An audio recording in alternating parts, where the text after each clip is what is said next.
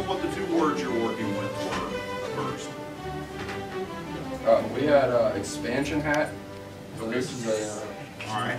So this is a kind of like a beanie hat, but it's a raincoat hat. So when it's not raining, it's just a regular hat like a beanie. And then when it is raining, you roll it down, and it becomes a poncho. The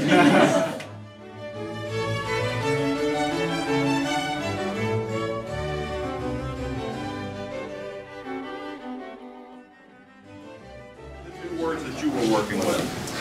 Okay, we did dirt and filter. And with this, we came up with a self-vacuumated floor. There's a micro mesh in the floor, and it automatically sucks down dirt when you walk in your house, so you never have to vacuum again.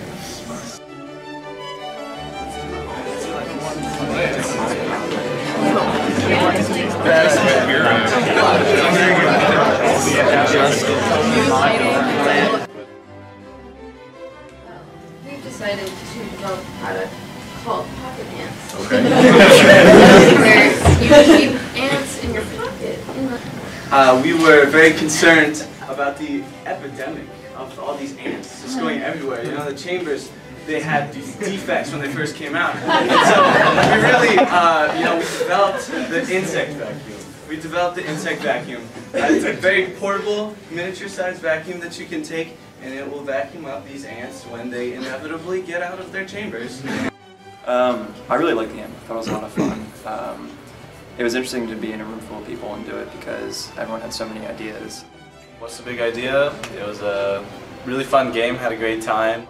I really enjoyed playing the game. I like the structure of it. I thought the time limits were good. I thought variation in structure, like doing the CEO version versus the Mario version. I really enjoyed that. I thought a lot of good ideas. What was your overall feeling on the game and how it could be used? And well, I love the intimacy of it. I like that when the audience had active participation in it as well. So while the teams were up there, we could be throwing out little particles of ideas, but that could like greatly shift the whole discourse.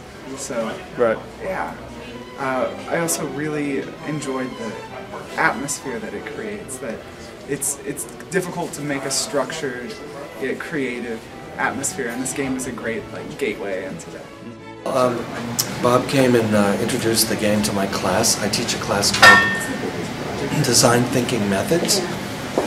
We talk a lot about synthesis of ideas, where we combine disparate ideas to make new ideas. It fits perfectly into the design process for invention and innovation. So the game is really enjoyable and fun to play.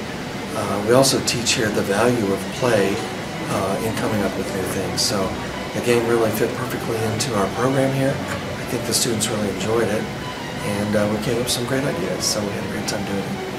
I wouldn't change a thing.